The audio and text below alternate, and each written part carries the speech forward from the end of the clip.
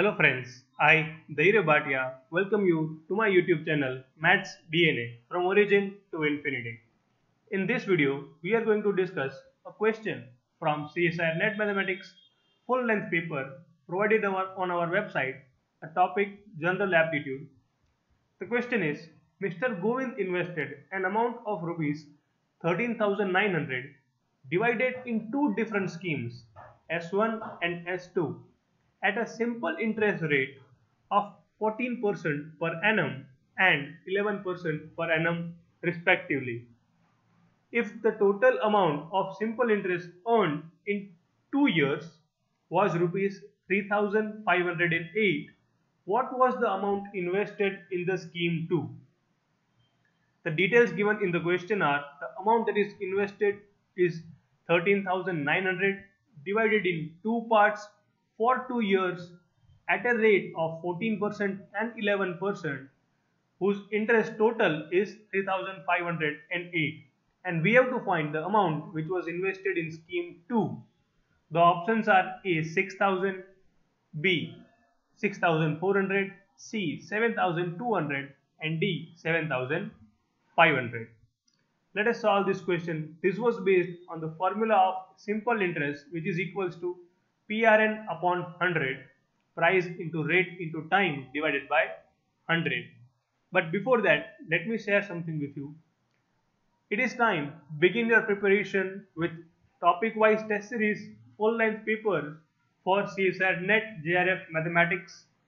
We are providing 105 test series, 12 full-length papers with complete detailed solution of each and every question, unlimited attempts, and valid till the next exam of CSIR is conducted. You can register at our WhatsApp number given above. Moving on to the solution, the answer will be B, and now let us see how. From the formula of simple interest, let the amount invested in the first scheme S1 be X, then X into 14 into 2 divided by 100 will be interest over there, plus the interest in the second scheme, that is 13,900 minus X into 11 into 2 divided by 100, and the total interest is equals to 3,508.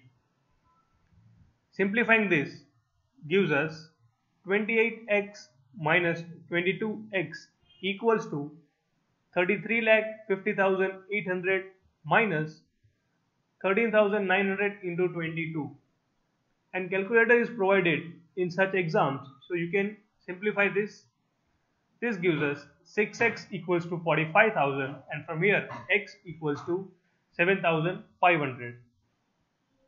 There is an option 7,500 in the question, and many candidates select that option, but in the question they have asked you about the value in scheme 2, whereas x is the amount in the scheme 1.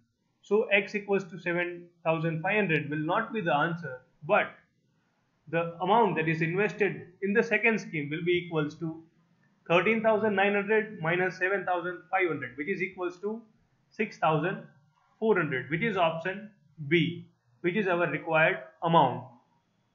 Thank you, and you can be a member of our social club and watch 420 plus videos on our YouTube channel and get a complete study material for any higher mathematics competitive exam from our WhatsApp group. Links are given below in the description.